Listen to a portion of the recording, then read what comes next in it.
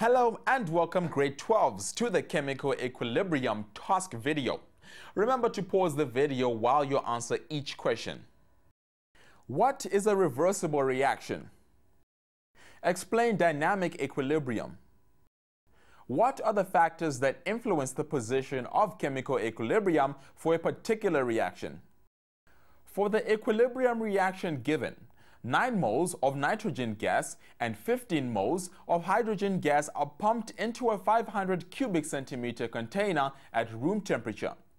The temperature of the gas mixture is now raised to 405 degrees Celsius, resulting in 8 moles of ammonia being present at equilibrium. Calculate the value of Kc at 405 degrees Celsius. Consider the reaction when AB3 breaks up into AB2 and B2. The system as shown in the graph reaches equilibrium after 8 minutes when placed in a 2 decimeter cubed container at 500 degrees Celsius.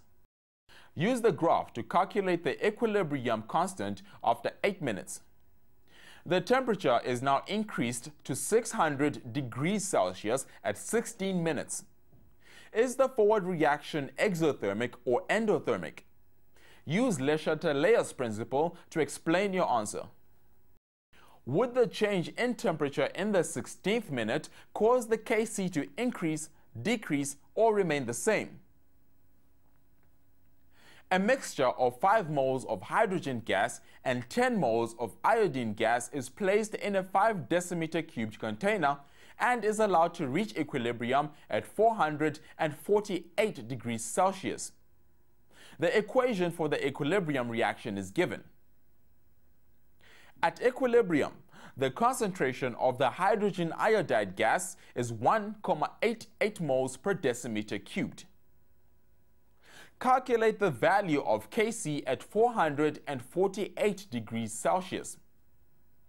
While the system is in equilibrium, hydrogen gas is added to it.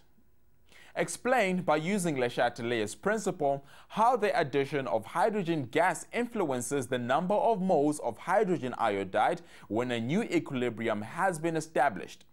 Assume that the temperature is kept constant. Thank you for joining us for this series grade 12s. If you had any problems with these questions, please watch the other videos in the chemical equilibrium series. For more help, or go to our website www.mindset.co.za/learn. Take care and goodbye.